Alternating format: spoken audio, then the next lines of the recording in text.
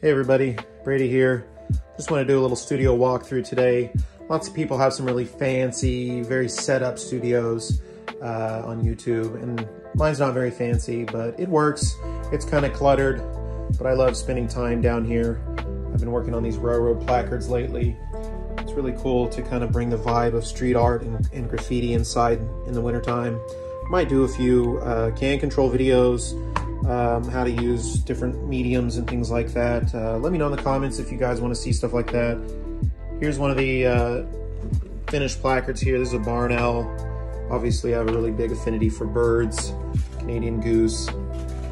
I just wanted to show you guys this today, and I hope to upload a YouTube short every day this month. Keep creating, guys. Have fun, and we'll talk to you tomorrow. Peace.